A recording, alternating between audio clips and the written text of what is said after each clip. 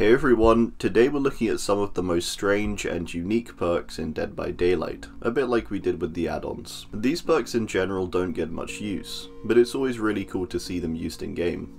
Let's get into it. Starting out we have Blood Pact. This is an incredibly fun perk. It activates after healing the obsession, or being healed by the obsession. Once active, both of you will gain a 7% boost to movement speed. The catch being that you have to remain within 16 meters of each other at all times. If this distance is left, you lose the haste effect. It creates this really fun little mini game where the both of you have to run around as a speedy squad, making sure to remain together even when the killer is close by. It's a ton of fun and quite an enjoyable challenge as you attempt to stick together and utilize the speed to its full effect. If played well, it can actually be relatively strong too. I would highly recommend giving this perk a shot, even if just for a game or two. For our first killer perk we have Coup de Grâce. This perk is pretty awful. Whenever a generator is completed, you gain a token. Each of these tokens will extend your next lunge range by 80%, this allowing you to reach a survivor where you might not have without the extension. Now the main issue with this perk is how it gains tokens. Gaining tokens through gen completion is just a dreadful way to be rewarded, partly because, well, ideally you don't want to lose gens, but also because the reward of one extended lunge just isn't worth it. It also requires you to use the extended lunge on your very next lunge attack, so you don't even get a choice really on when to properly use it. You have to awkwardly go out of your way to save it. With that all said, it's super unique,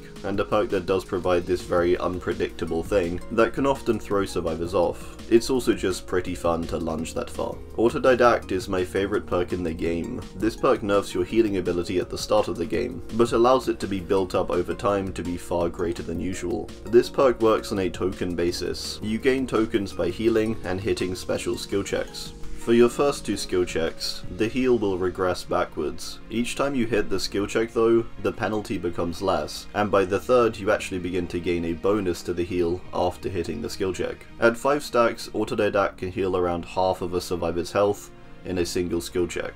I really love the whole concept of this, the idea of nerfing yourself early on and building up your healing potential throughout the match. It's incredibly fun, and can create some stressful but entertaining moments. Is it good? Not really. Is it fun though?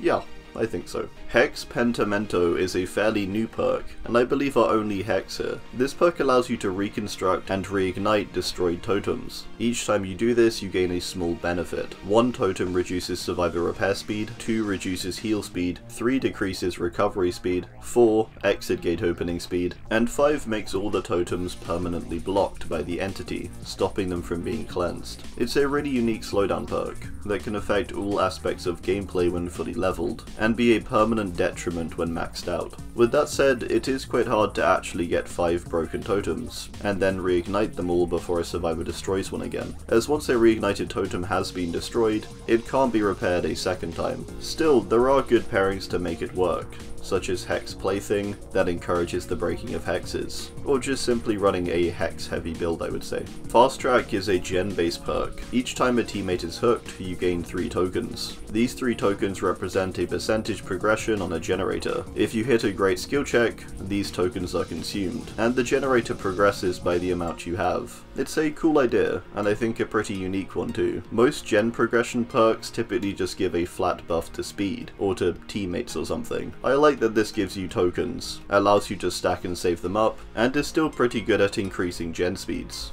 It kinda sucks that it relies on teammates getting hooked, but that usually happens enough to make the perk worthwhile I think. One of the more interesting gen progression perks in my opinion. Moving on, we have Merciless Storm. This is a perk I really love. It isn't good, it isn't even close to being good, but hey, I do really like it. This perk activates when a generator reaches 90% completion. When it does, it will give the survivor a series of difficult skill checks, ones that are similar to that of the yellow glyph. If any of these skill checks are missed, the generator is blocked for 20 seconds. The main downside of this being that whilst blocking the gen, you can buy a bit of time, however it still keeps the gen at 90% completion and disallows you from kicking it, making it just a really average perk for delays. It's a very fun and unique one though, and I do really enjoy the incorporation of the yellow glyph skill checks. It's a cool way to cause gen regression, but equally a completely ineffective one. Ace in the Hole is next up, and is a chest-based perk.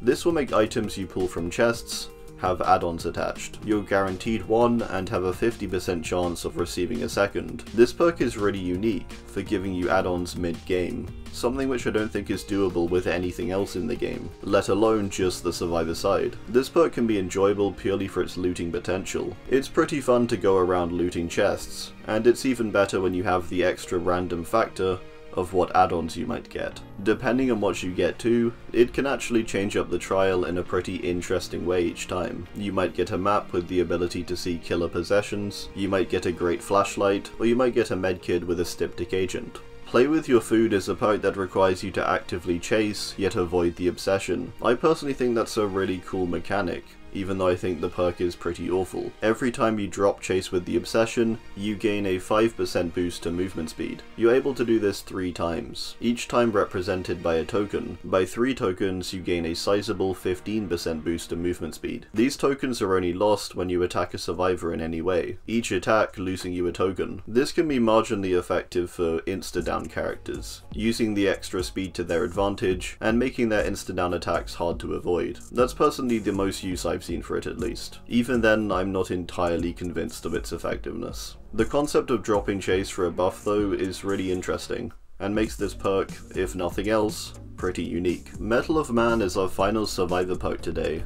This perk requires you to first take 3 protection hits to activate it. Protection hits being when you get hit instead of a teammate in close proximity. Once active, the next hit you take will have no effect, and you can run away as if it didn't happen. After this, once you've healed back to healthy, your aura is revealed to the killer. This perk is really unique, and the only perk that I think allows a full-on negation of a hit. Perks like Borrowed Time still require you to mend after being hit whilst injured. Metal doesn't need you to do that even. You just shrug it off. It's a cool idea, it's just a shame that the activation requirement needs you to go out of your way to take protection hits. Protection hits are largely difficult to get, and can't be reliably achieved. 3 times is quite a few too. Still a very unique effect. It would benefit, I think, from a reduction from 3 to 2 protection hits, or possibly some kind of inclusion of other altruistic actions like hook saves. Finally, we have Furtive Chase. This may be a strange choice, but I think this perk is honestly one of the most unique killer perks we have. It has quite a bit of utility actually. This perk gains tokens after hooking the obsession. Whoever then saves the obsession becomes the new one. For each token gained, your terror radius in Chase is reduced by 4 meters, stacking up to 16 meters at the maximum of 4 stacks. This perk has cool utility in being able to switch the obsession, and makes it combo fairly well with perks like Nemesis. It also encourages you to go for a new person after each unhook. The ability to have a reduced terror radius can also be quite effective for characters with smaller terror radiuses, in particular. Sure, the chase music is still going to be there, but the shorter radius can sometimes throw them off. Alright, well, that's gonna do it. Let me know what perks you think deserve to be here